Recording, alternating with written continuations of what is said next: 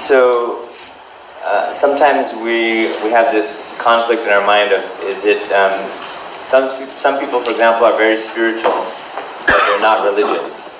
You know, like, they're very spiritual, they think about reflecting and the heart, matters of the heart, and even, you know, dhikr and things like that, but they don't necessarily want to implement, you know, fiqh and sharia in their lives. And I would say the questioner kind of mentioned it in the question itself, but these two things are very linked. That you, sometimes you don't even know that the spiritual opening could come through something that is outwardly seems kind of boring, you know, like, which is just following the rituals of Islam.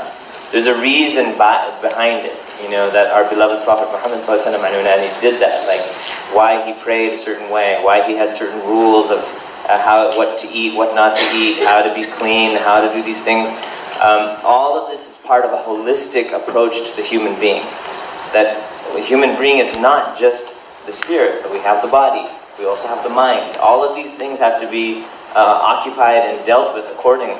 So it's very difficult to just take one out. I mean, there's other traditions where they only take the literal things and they ignore the spiritual things, right? They've become very ritual, literal, and they've become a lot of strict, and they don't talk about the heart at all. That's the opposite extreme. That's also bad.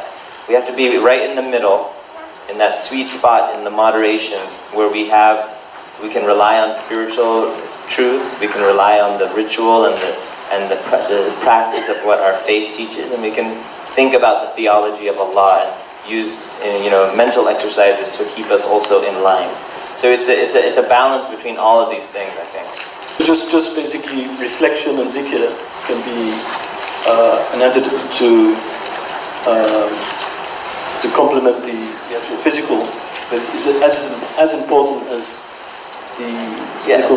Yeah, they're all important, because like you can't just do dhikr and salawat and to relieve your heart and you're not praying. Like, you know, the prayer actually has, even the movements of the prayer have benefits, you know, and you'll even see other traditions like yoga traditions, they use a lot of the same movements, and they're using it for a similar purpose, to attain that balance in their life, a serenity in a state of peace.